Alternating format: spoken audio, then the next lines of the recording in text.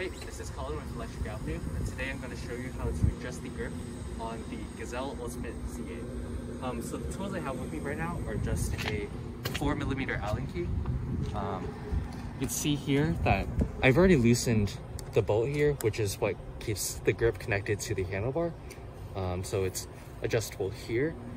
So when you're setting a grip angle, you want to get on the bike and sort of feel out where the grip would be most comfortable for you. So Gazelle has provided us with these ergonomic grips.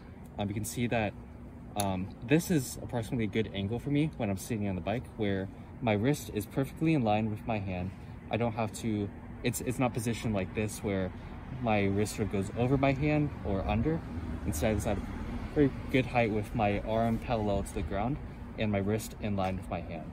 So once you have that sort of angle, what you do here is very simple. Just tighten down the bolt approximately just hand tight, 5 Nm, and just to make sure that it won't slip.